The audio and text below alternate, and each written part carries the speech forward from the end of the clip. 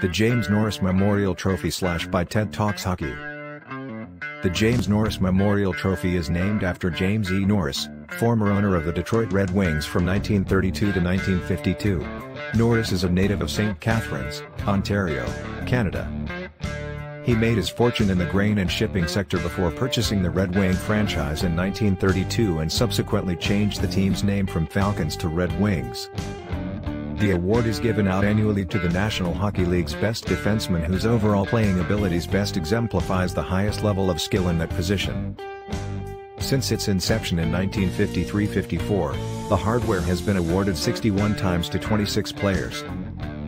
Winners are determined by members of the Professional Hockey Writer Association who vote at the end of the regular season. Each voter ranks his top 5 players on a 10-7-5-3-1 points system. 3 finalists are selected and the winner is awarded the trophy at the NHL awards ceremony after the conclusion of the Stanley Cup playoffs. The Norris Trophy consists of a silver bowl and lid that rests on a 2-tiered octagonal wooden base. The lower base is wider than the top base and both are adorned with the same number of elongated silver plaques on which the winners' names are engraved. Hall of Famer Ed Kelly of the Detroit Red Wings. Kelly won 4 Stanley Cups with the Red Wings in the 1950s as a defenseman and another 4 as a center with the Toronto Maple Leafs during the 1960s.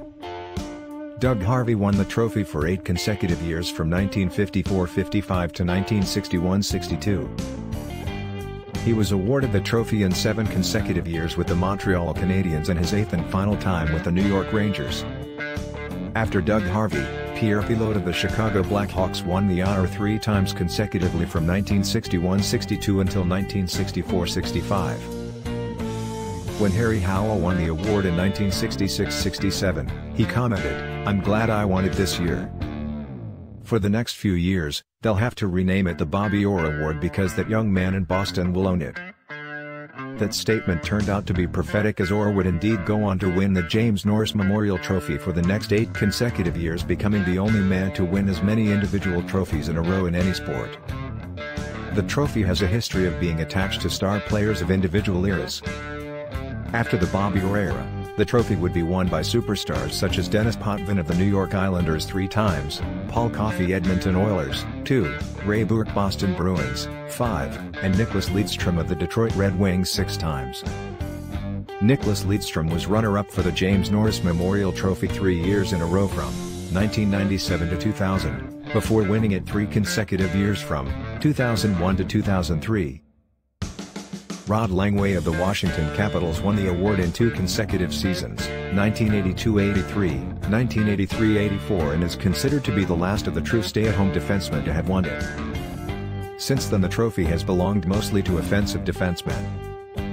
Brad Park of the New York Rangers and Boston Bruins was an exceptional defenseman, but he played in the Bobby Orr / Denis Potvin era and therefore was runner-up to Orr 4 times and twice to Potvin, setting a record as a runner-up.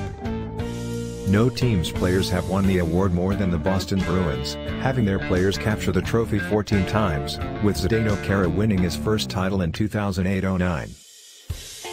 PK Subban won the award in 2012-13 while with the Montreal Canadiens, ranking them second with 12 Norris Trophy recipients in franchise history. The Detroit Red Wings round out the top 3 with their franchise collecting 9 Norris Trophies, with the last one being won by Nicklas Lidstrom in 2007-08. Randy Carlyle won the trophy with the Pittsburgh Penguins in 1980-81 and remains the only player not to be inducted into the Hockey Hall of Fame that is eligible. If you like this content, please slash that like button and subscribe. You can also follow me at https://tedtalkshockey.com. Don't forget to keep your stick on the ice.